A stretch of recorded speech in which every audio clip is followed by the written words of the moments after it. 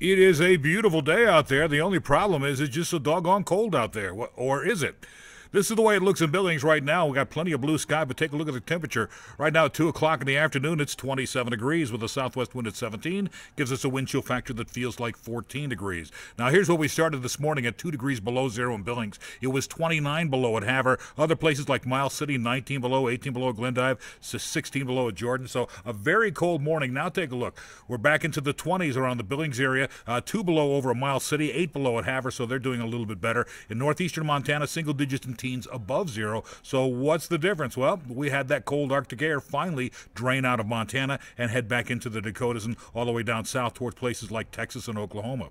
But in the meantime, here's what we see. Sunny skies moving into eastern Montana. Your next system starts making its way into the state. I think sometime around 2:30 it'll make its way into Billings area, and I think it's just about to fall apart by the time it gets to us. After that, we'll just look at sunny skies throughout most of the day on Wednesday. Wednesday night, here comes another system moving in. That could bring some rain or rain mixing with snow to the Billings area later on in the day on Thursday and again on Friday morning. But in the meantime, temperature's going to be about 28 degrees next hour, back down to 27 for basically the rest of the day, and then back up to 37 degrees about this time tomorrow afternoon. We'll have a complete forecast coming your way at 5:30 tonight on the Q2 News, or you can check us out online at ktvq.com.